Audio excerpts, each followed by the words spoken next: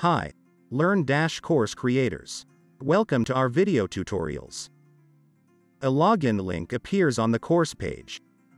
Usually, when students click this login link or login to enroll button, the student is taken to a page default WordPress or the Learndash login page. What if you want to redirect users from the course page to a custom login page? Don't worry, it's easy. Just watch this short video till the end. First, log in to your Learndash website as an administrator.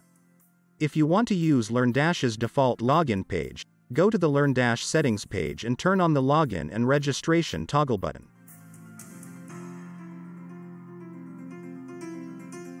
But, if you want to use your custom login page, first install a free plugin called Code Snippet plugin.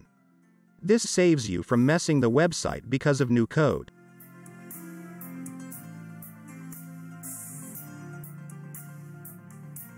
Now, go to the Snippets menu and click Add New Snippets.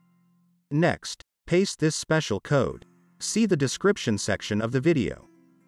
Mind you, you need to change the URL with your login page full URL.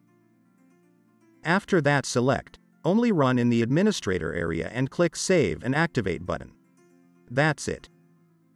You have successfully redirected users to redirect from the course page to a custom login page when they click Login in the course info bar. Thank you so much for watching this video. Please subscribe to our channel for more information related to the Learndash site development video series.